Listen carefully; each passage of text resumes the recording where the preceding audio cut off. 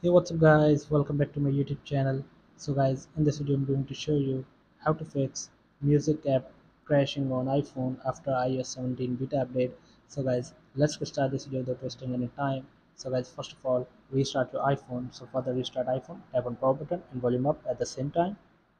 So drag the slider to the right to power off your iPhone. So after a few seconds, turn it back again, tap on power button.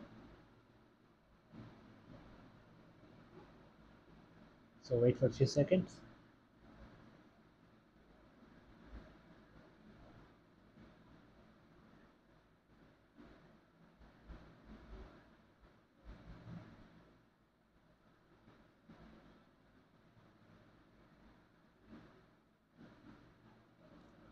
So guys, after restarting your iPhone, and the next solution is delete the app and reinstall it again. So tap and hold on the music, tap on remove app, tap on delete. So and then go to App Store, search Apple Music. So here is Apple Music, tap on install again.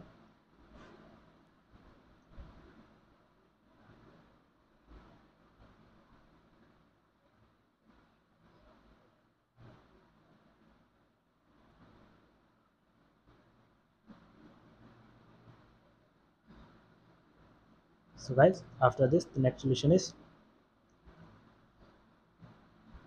check your iPhone storage. So for this, go to settings, scroll down, tap on general, tap on iPhone storage. So I have a lot of storage available on my iPhone.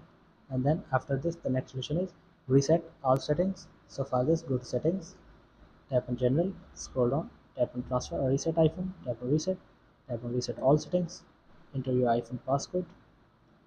So guys, this will reset all settings. No data or media will be deleted from your iPhone. So simply tap on reset all settings.